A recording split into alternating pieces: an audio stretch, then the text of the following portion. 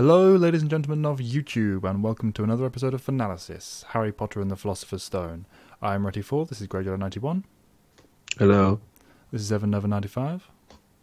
Hello. This is Jenserai1. Justin Loyal, unafraid of toil. And this is Antoine Bandelet. I solemnly swear that I am up to no good. Why don't you explain what we're doing with this one today, Matt? Okay, this is the overview of Harry Potter and the Philosopher's Stone. This is kind of like a thing for people who don't feel like watching us go and pick every single chapter bit by bit slowly through the book, which is like a multi-part thing that's finished, by the way, if you're watching this in the future and you don't know what we're talking about.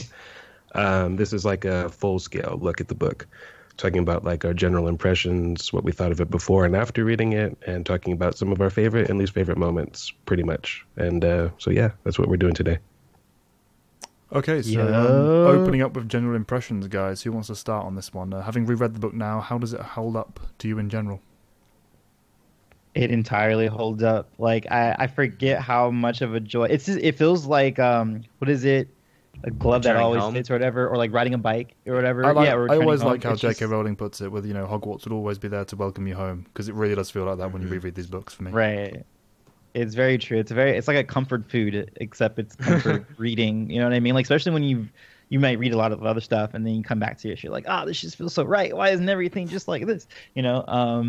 So yeah, it felt very comfortable, and it always nice to do it.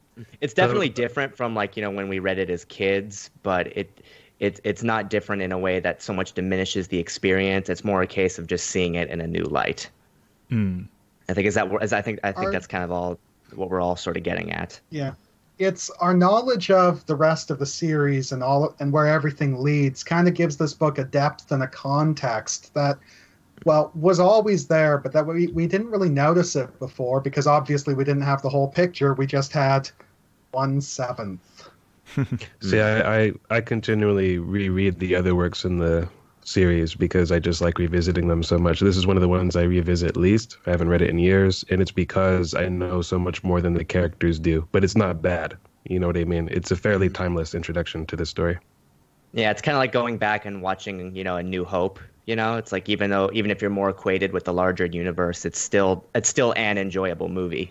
Not in the same way. I'm not saying it's loose comparison. I was gonna say because like A New Hope is I was one about of to my say not favorites, in the same for sure. way.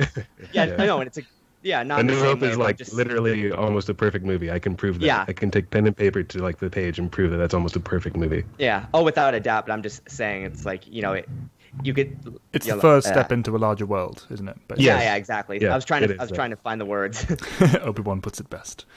Yes, he always does. Yeah, but for me, it's again, it comes down to the fact that J.K. Rowling has that writing style. You can look at anything she makes, even the books that she's done since Harry Potter, which I think we can all agree are by no means the same quality. Never read them either. The actual written style itself is just as seamless for me. The words flow on the page. Her style just flows perfectly, and whether it be book 1 or book 7, that doesn't change for me.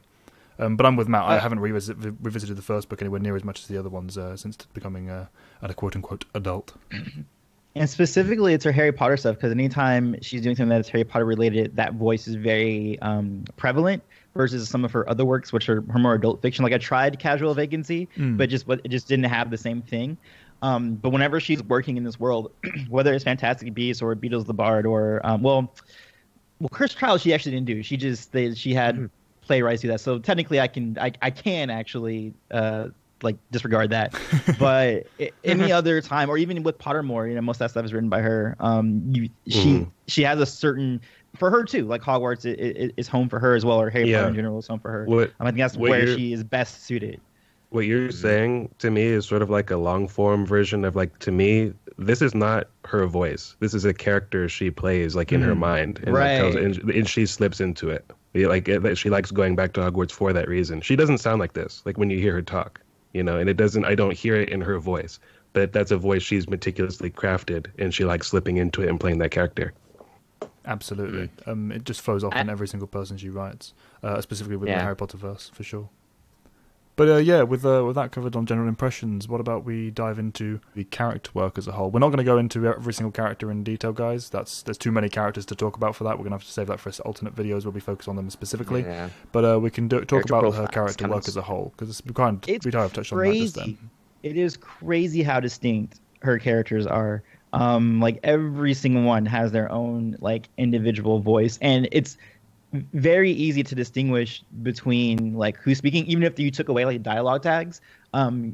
Generally speaking, you would know exactly who the impression of that person is, and she does that for like every character. Because I can't think of any two characters that I would ever like misalign with someone else. Like if McGonagall's speaking to Jordan, who's speaking to Neville, like they all have different voices. The craziest thing is the twins. You can tell the difference between the two. Yes, that's the first thing I was about to say. Actually, it's impressive in general, but the fact that she can do it for every single character, especially the ones with such subtle differences as the twins, it's astounding. Because she does it all the time. Whenever they're in sequence, she often just cuts between the dialogue jumps, and you'll be able to tell not just from the sequencing of the sentences, but just the phrasing, the something that's there that is screaming at you, but who is who, and that's for every single character, main or mild.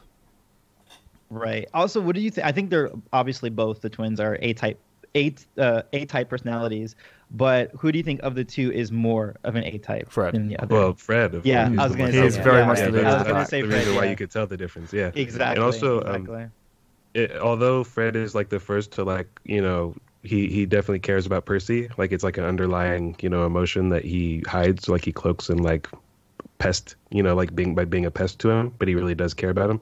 George is usually like just a little bit more soft. He doesn't carry the joke on too far the way that Fred does oftentimes. You'll see that as time goes on. He has a little bit more sensitivity, just a little bit though. Completely agree. Morning.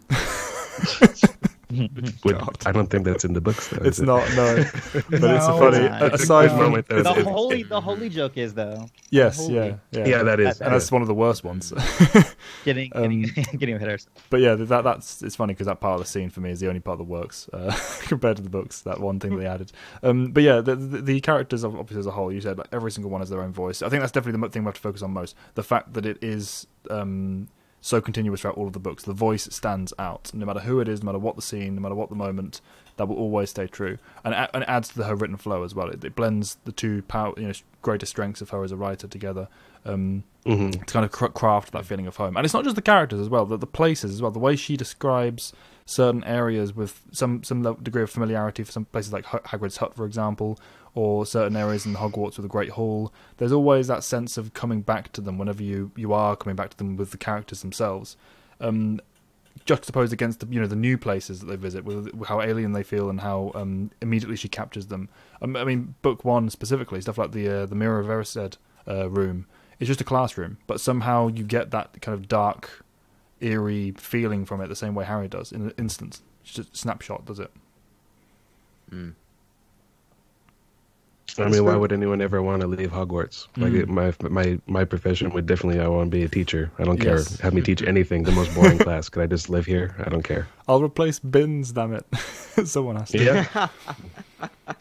But yeah. So favorite chapters, guys. 3 favorite chapters, if you can iron it down. Just to be fair to Bins, not to be fair to Mr. Bins, he sucks. But some of my favorite teachers in. It's like, where's this going?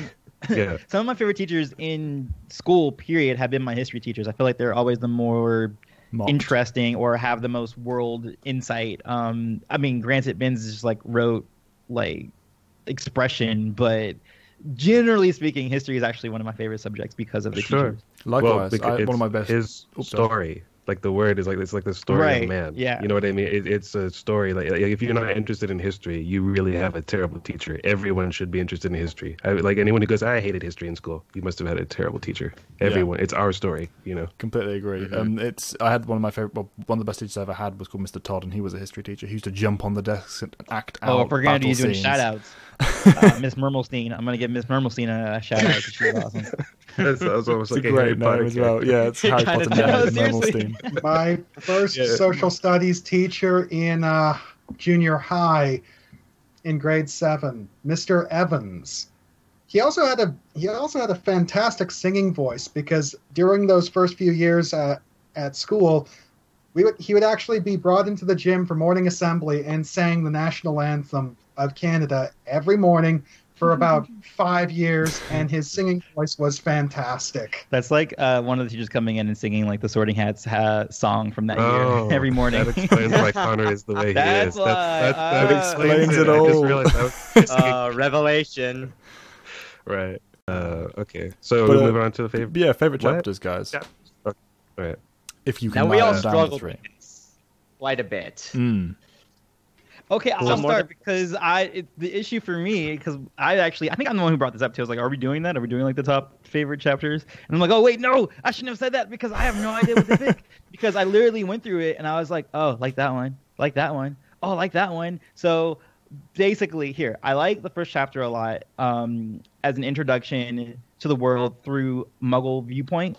And seeing how important that is. So that's the reason why I have that as one of mine. Diagon Alley and kind of the journey from Platform 9 3/4. I have those both because I really, really love being in the world of the wizards. And I feel like, especially with Diagon Alley, you get to see like everything that a wizard's normal life is. But then also with the journey of Platform 9 3/4, Harry gets to see like a wizard family through the Weasleys. And I really enjoyed the stuff that was going on between Fred and George and how they were kind of talking about Harry. And Harry kind of seeing... We saw his fame for sure at first in Diagon Alley and The Leaky Cauldron, but seeing it through like other kids and how they're talking about him, I really like that. And then stuff that was going on the train. And then the Sorting Hat, I just love like introduction to Hogwarts, and then everything with the sorting and just getting introduced to all the other students. Potions Master, I love Harry's sass against Snape. Half the book. I was going to say we got to get through any of it. He's literally going through each one. This is the issue I have.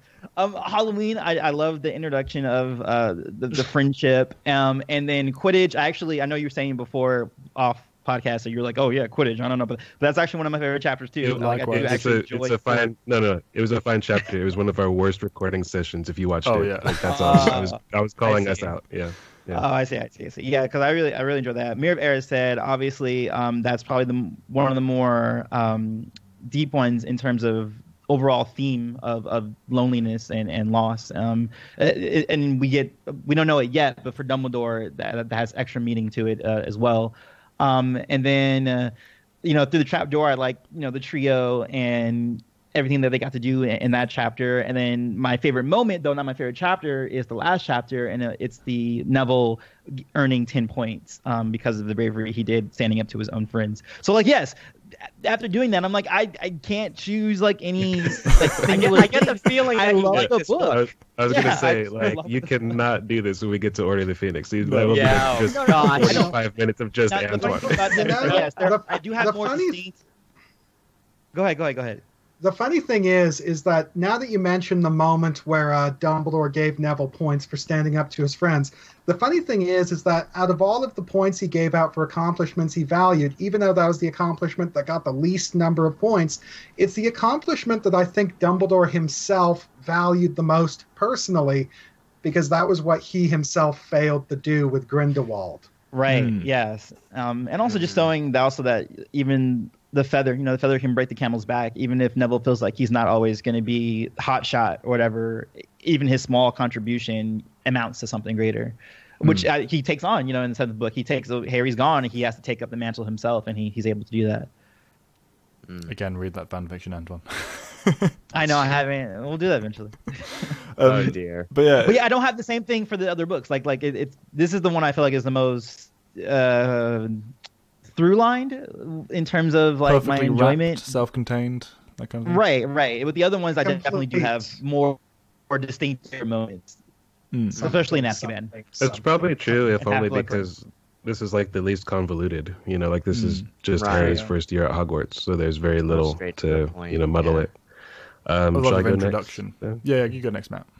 Okay, so for more or less the same reasons that he said, my first two chapters are kind of like a combined one: Diagon Alley and Journey from Platform 9 3/4. Like we referenced. Wizards. Yeah, well, we referenced the Obi-Wan quote, like the first step into a larger world. Like to me, like that's like that to me is like why I love Hagrid so much. Is that he's like the vehicle for that. He's like Harry's and our like first like guide through like the wizarding world, and who could like ask for a better one. Platform from 9 3/4 because of what he said. with Harry meeting a wizarding family. I also like. I wasn't there for the recording, so I didn't get to discuss it with you guys, but it was fun to listen to. But I like the fact that although he is sort of introduced sort of obliquely to Ron first, the first interaction he has with one is like the twins. I like that. It's a little bit more realistic, and you can see their kindness in the action. Like they come to help him lift something he can't lift by himself. And they don't things know like he's that. the Harry Potter guy at that point. No, he's just a kid. Yeah, it's brilliant. But I mean, if this is like on your guys' things, you guys can jump in and talk about it whenever or whatever. But like my last chapter is through the trapdoor, because that's like the trio doing something like in equal measure for the most part, aside from Harry having to actually face Voldemort, but without their help. But I love how that doesn't really happen very often. Like I guess you could say it happens in the 7th book. Like they're all kind of in that together. But until that point, this is like Harry's the hero, like they're never all together at the climax the way they are in this particular book again. Yeah, they're the support Yeah. for the most of the series. Yeah. Through the Trapdoor is also a perfect trial by fire for the trio, because it's essentially a situation that tests all of their capabilities and skill sets equally, because each different room requires a different thing, which they each have. It's not like Harry just effortlessly plows through the whole thing by himself with them supporting. Yeah. It's literally like, okay, we got to strategize and play chess. Ron, you're up. Oh, we got They to were all solve this. reliant on each other. Yeah. Yeah, that's one of my we got to favorite solve things. this. Sorry, that's one of my favorite things They about the never would entire have made series it as a unless they whole. were all there. Yeah. Precisely, and And that's before sorry, Go just jump ahead. off that last point, because you said about Harry kind of going through as the hero. That's very true, and he definitely does kind of take point on that through most of the rest of the series. The support group of the trio do kind of take a back seat for the next 4 or 5 books, but 3 or 4, I guess.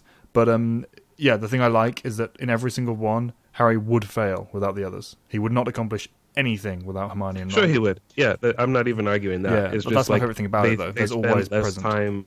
Yeah, they spend like there's legitimacy to like his rant in the 5th book, where it's like it was me and I did this and I did this part. Like there is legitimacy to that. And before somebody corrects me with the they were there in Order of the Phoenix, at the Ministry. That's true. Wait, in the but 5th book everyone he said, failed. I did it? Wait. Yeah, like remember when he's mad about being not being let in on everything from Dumbledore, and he's like, Oh, never from mind, Dumbledore. like, I thought you meant from... Because I remember when they were forming the Dumbledore's army, like that... Specifically, he said that, it sounds great. It's early book stuff. Oh, Like, okay. Gotcha. No, it's like he's like mad about Ron being made prefect, and he's like, hadn't it been Yeah, you're right. all Yeah, this yeah, stuff? yeah. Like, but anyway. But yeah, they are there at the climax at the Ministry battle, like, in the Order of the Phoenix, but everyone failed, like, miserably. So that doesn't really count in my mind as the trio accomplishing something the way it did in this first book. And in the later books, it's also them alongside Harry rather than them working as a specific trio as well, which is the big thing. Right. There's Neville and Luna and Ginny, yeah. The other thing I do like about the whole obstacle course through the trapdoor is that the entire thing was basically designed to play to Voldemort's psychology, because it's basically just playing to his refusal to rely on others by just creating an obstacle course that he himself can get through purely on the back of his own abilities until he gets to the mirror, setting up a false expectation. But it's also, because it's designed to play to Voldemort's psychology, it also ends up playing to Harry's psychology perfectly, but for the opposite reasons. It reminds Harry of the need to rely on others and work as a team, because they wouldn't have gotten anywhere if they didn't work as a team, whereas we all know that Voldemort could have just powered through this whole thing single-handedly until he got to the mirror. Yeah, it's amusing, because if he'd brought a follower that genuinely wanted to not use it and just give it to Voldemort, they'd have got it instantly. They'd have received it, handed it over. Which I know Quirrell says he wants to do, but obviously he's got Voldemort riding on his back, so it doesn't quite work that way. But he knows that in Dumbledore's head, he knows that he'll go alone. Yeah, and I think it's just the use of it too, like not to use it because he specifically wants to use it for Voldemort. So that well, that's true. That's true as well. Yeah. And the other thing is that Quirrell is probably thinking, I need to get hold of the elixir of life to restore my body because Voldemort's soul is sucking me dry. Like Jeebus, I'm like a meth addict here. Oh dear. Who else wants to go next on the chapter list then? Well, for me, in order of when they appear in the book, not in order how much I like them, it goes, well, but even so, it is kind of like that. It's Diagon Alley for all the reasons we already talked about, introduction to the world. Halloween, specifically because, you see the trio come together, and I love stories that tackle, friendship and all that. And then, well, Mirror of Erised. I think that's kind of a constant for all of us, isn't it? Definitely on So my far, list, yeah. for At sure. this point, so far, yeah. Yeah. Again, not to forecast it too much. Like the things that aren't in my favorite chapters are my favorite Right. moments Yeah. as well. So yeah, right. Mhm. Well, yeah. So, same reasons. I've Connor? For me, Oops, sorry, Connor, you go. okay, I was going to list off my chapters. For me, my favorite chapters are. I just kind of stopped and thought for a second when asked the question, what are my 3 favorite chapters? Okay, what are the 3 things from this book that give me the most to think about? Because what I really favor are implications about world building and tests of character and personality. So for that reason, my 3 chapters are Sorting Hat, Mirror of Erised, and The Forbidden Forest. Because each of these chapters features a lot of foreshadowing about the nature of the wizarding world, and they each feature major personality tests. The Sorting Hat, the Mirror of Erised, as well as the Forbidden Forest is more world-building, but the personality test I see in there is, would you drink unicorn blood? No. No. That and the bravery No. factor. Yeah. I would- like no. it's like it comes with the. It's almost Although- not even like the respect for like too what the steep a creature price. is. It comes too much of a price. It's like my Ravenclaw Yeah. mind's like that's not worth it. Also, it's kind of Goodbye. vague though. Like, it's like, what is the curse? Like, it's like you have a cursed life. But what does that mean exactly? Do it Yeah. like, it's hard to breathe, or like, do my fingers fall off? Like, what? Yeah, what is we the said curse? when we analysed the chapter that was one of my favourite things about it, the fact it was left so mercurial and ill-defined. It didn't need to be spelled out for you. It was just the single sentence of "you will have a half-life, a cursed life" is just perfect for it. Yeah. You don't need to. You can just Because it's imagine like- what I that Kind of means. all you need. But that's sort of the. Oh, you know what's similar to kind of? It's kind of like the Resurrection Stone. Like, you don't really bring back the person you love. It's kind of like a wispy, weird spirit thing that you can't really interact with. It could be something similar to that, where your half life is like, yeah, you don't, like, maybe It could be. half your soul's gone, kind of a situation, or I- you're not. I like to interpret it as it's unique for whoever drinks it, but like whatever, like whoever you are, however you differ from the other person that drank it, you are not going to live a life that you would deem to be fulfilled for whatever reason. Like whatever stops you from Oh, attaining you like that, that's going food? to you happen can never to you. taste food again, or it's always just off Oh. for you. Oh, you like Yes. alcohol? You can never get drunk. But Simple you'll things like live. that. You'll Yeah, it's continue like to you're- live, but you just won't be happy. Like you just Yeah. won't be. Right.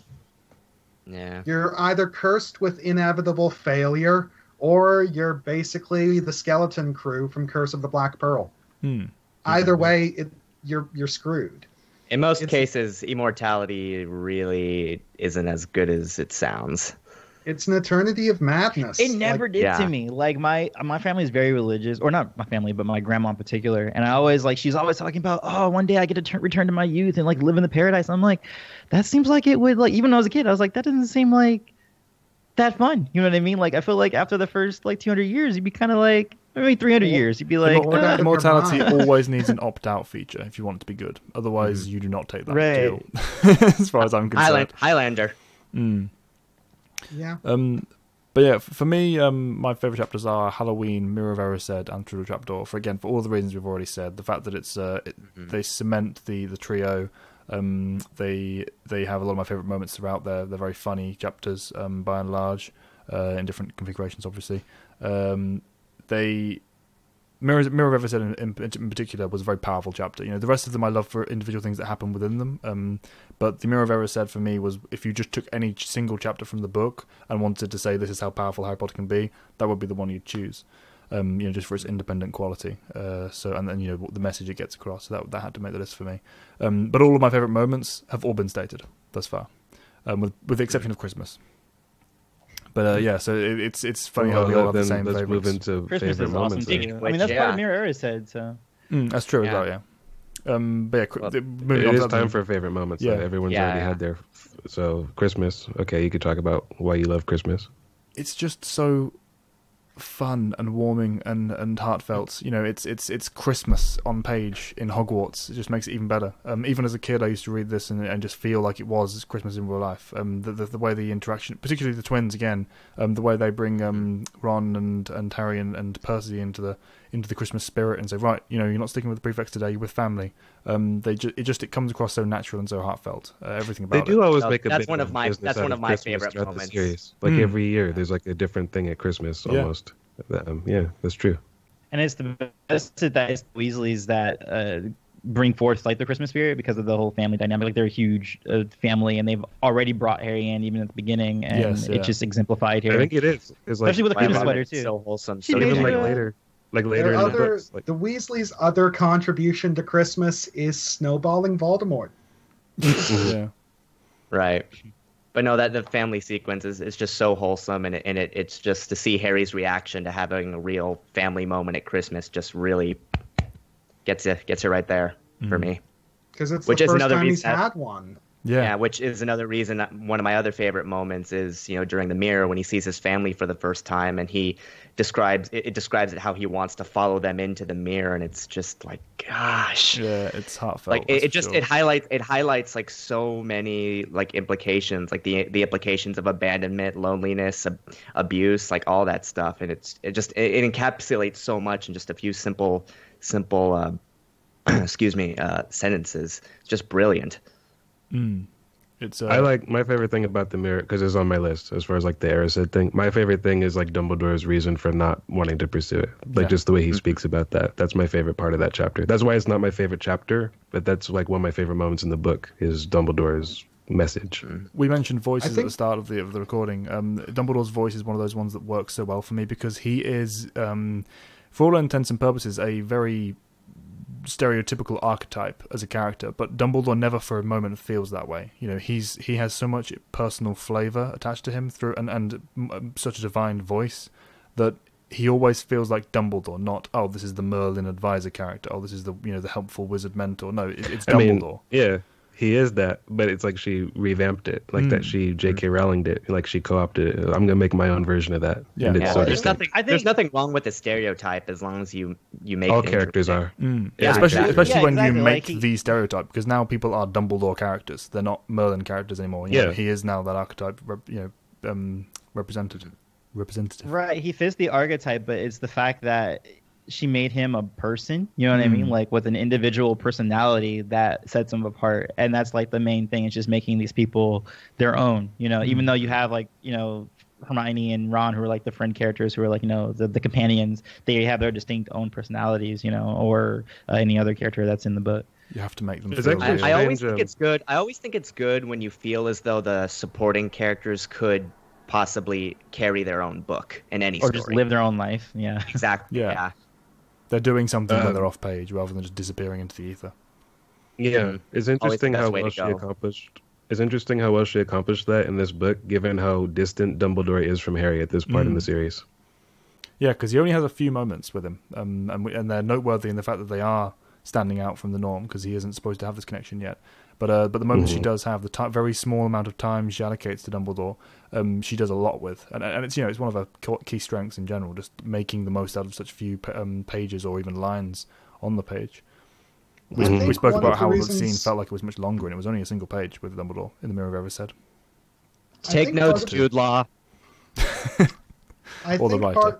one of the reasons why Dumbledore works so well is that even in this first book, you kind of get the implication that it's not that his wisdom isn't just from seeing shit, it's that he's done some shit, which we find out later. Yeah, Dumbledore has done some shit. And it's just the fact that there's that little implication of the fact that this guy's just a wee bit shady that I think is what gives him so much of his depth. He's imparting wisdom. He's not preaching to Harry as well, which is important. Right.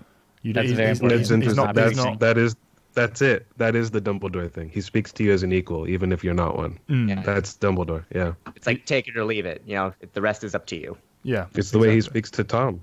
Or like when he doesn't call him Voldemort, it's like Tom Riddle. Like it's like it is a mutual respect almost. but you know what I mean? Like, even when he's putting a hint of contempt behind it, he speaks to him very civilly. And he's always civil. You know, we very rarely, if ever, see that mask drop. It's something that Harry specifically notes every time it does happen. When you see the fury of Voldemort, fury of Dumbledore, you understand why people fear him. That's very rare, which is what makes it so powerful, of course. But my other favorite moments. I was going to say, any other favorite moments? I like just Uncle Vernon meets Hagrid. I love to laugh at Uncle Vernon. It's funny. Like, he's a character. There was that Schadenfreude. Like, I have that for Uncle Vernon. I like to watch him writhe just as he tries to go through life. They think in strange ways, Petunia. Yeah, I really do love. I love to hate him. Like, you know, like I really do. Like, I like spending time with just his misery in these early parts of all the books. It's hilarious to me. So yeah, Uncle Vernon and Hagrid, and also I really like Harry meeting Draco for the first time, which I always forget about because and when he's getting fitted for his robes. Mm-hmm. And also Harry meeting Ollivander and getting his wand. Yes. Talk about doing a lot with the very few nice pages. That was a really cool part of the chapter, that one. And again, it doesn't really foreshadow anything in particular or foreshadow events. It just gives you information that will later have greater relevance and be richer, which I guess is the definition of foreshadowing. But you know what I mean? It's not like it's necessary plot. You don't need to learn anything here to understand anything later. It's a callback in the future.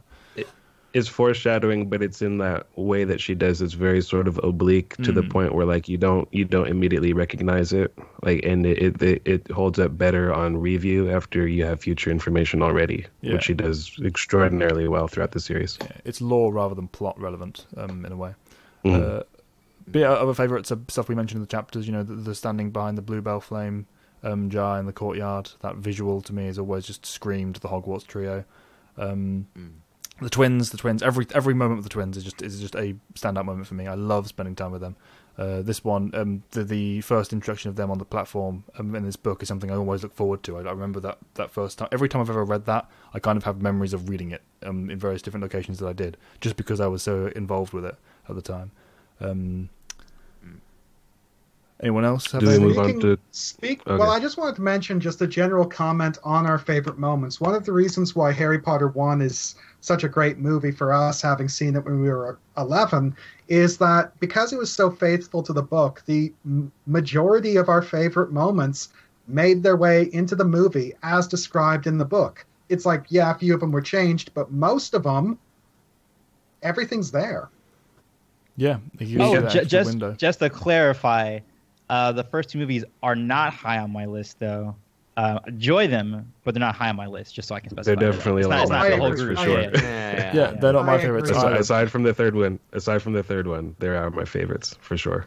Yeah, it's high on my. They're not high on my list for the favorite films either. But the fact is that they it's mostly because they're so in par with the books. It's a compliment to them more than anything else. It's the fact that the books are just a better version rather than anything else. But that's the thing. It's kind of like what Karn just said. Like, when I see these, I go, oh, I see realizations of the books. And when I see the later films, I go, oh, everything I see isn't here. Yeah. Like everything I want to see is not right. in every case. Yeah.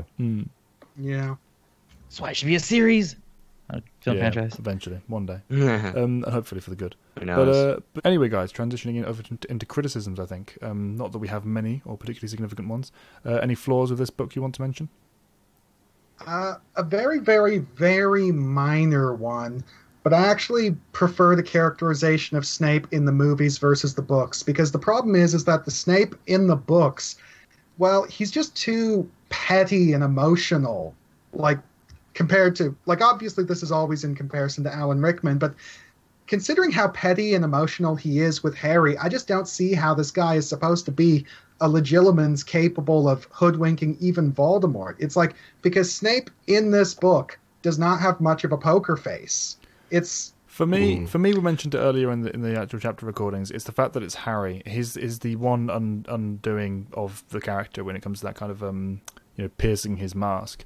I definitely agree that he's flawed in this book, but I think it's more the early books of the series rather than him in the books in general. For me, it's one of my criticisms as well, or leans into one of my criticisms with the whole whimsy of the early series damaging the overall whole when you look back on it.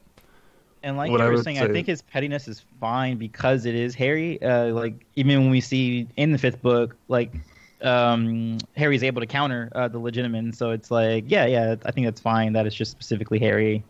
That is the one that is the foil for him. How I feel about that is I think it's fine. Like, Connor, if that's your preference, there's nothing wrong with that. People have their preferences. But I think that the movies are more consistent in the way that they portray Snape. Like, in that way, like, he seems a little bit more, like, emotionally unstable.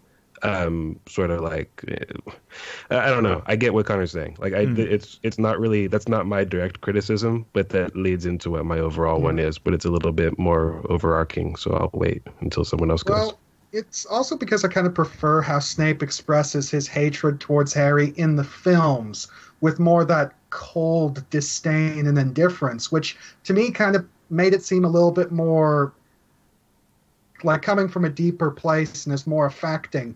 Whereas the douchebaggery in the book, it's like there are a few moments where I was thinking, am I reading Professor Snape or Kylo Ren? Oh, God.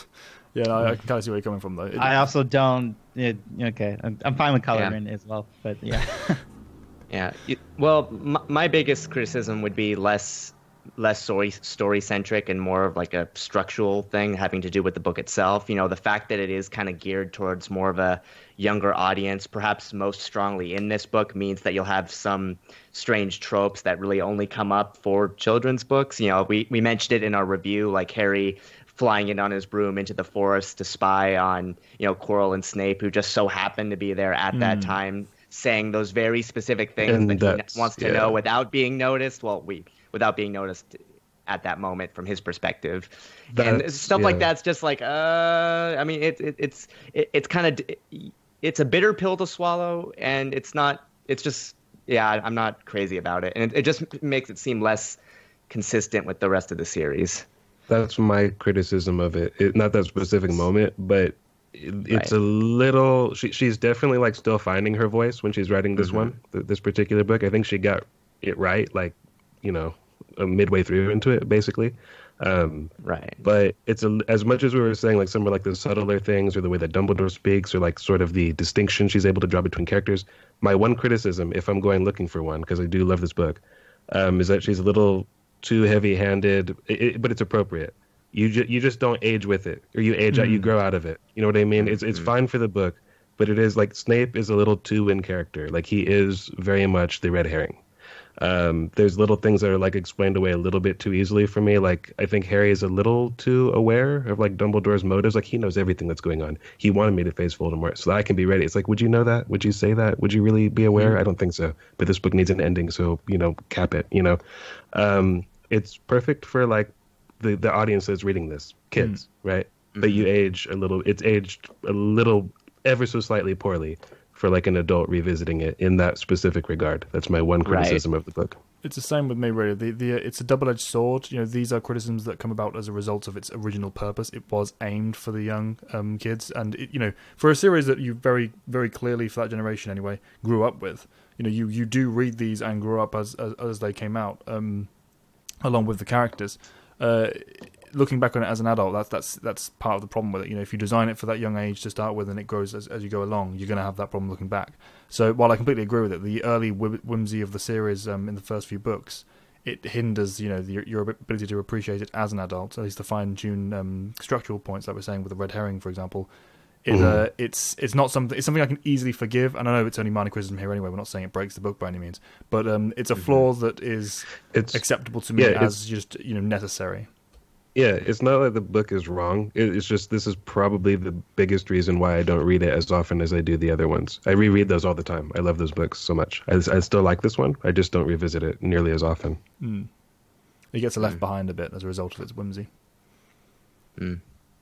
Yeah, I don't have absolutely no like major criticisms of it at all. Like, I don't care about the plot conveniences. I think that's just something that happens in narratives pretty much all the time, and it's okay to have a few of those every so often. It's sometimes referred to as a magic bean situation, like, you know, just like, oh, it's just a magic bean, you know. You get to have a few of those sometimes. And yeah, I didn't really have the same feelings about Snape at all. Like, I think Snape's completely fine for this book and when he grows into later on in the series, so I didn't have any issues with that or anything really with the book majorly. I mean, might be a few like specific sentences that I might not have like jived with or whatever, or didn't age well, but but in terms of an overall structure, there's like no major issues for me on this book at all, or even minor to that point. Okay, fair enough. It must be really, really wonderful to go back to this one specifically then for you, not having any of the usual stick-up hang-ups with it. That I know I carry for sure. Yeah. Well, anyone have any closing thoughts then? Because those are very, very minor criticisms on an otherwise beloved book by each of us. Anyone have anything they want to add before we wrap up? It's a perfect example of what it's trying to be, which is the introduction to a series. Mm-hmm. Not in my top three for the series, but still very enjoyable. Does its job, exactly like Connor just said. Sets out to do exactly what it needs to do, and like we've said multiple times, revisiting it was a total joy. So yeah, highly recommended still. Mm-hmm. I think it might even be in my bottom 3, but that doesn't make it bad as far as this series goes.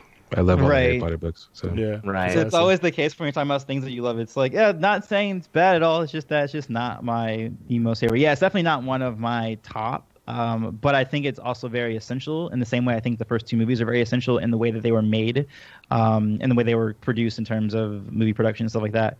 But yeah, it's a very, very good introduction because you don't want to overwhelm someone with every mystery or every piece of world that you've built, and she does the right job of just showing the tip of the iceberg and showing it more and more throughout the series.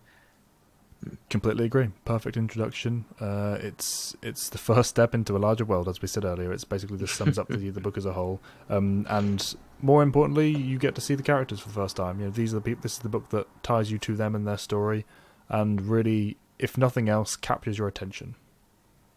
And given that's what it was supposed to do, I think it did it very well. Like looking back on it, like this was definitely like the series where I was definitely like really looking forward to like the next book coming out, in a fervor. Like that was like not really a thing for me. I wasn't like a voracious reader in that way. I cherished that moment when like a new Harry Potter book was announced, let alone released. There is a reason that Harry Potter is the series that kind of sparked off the mass, public domain knowledge of people queuing outside of bookstores,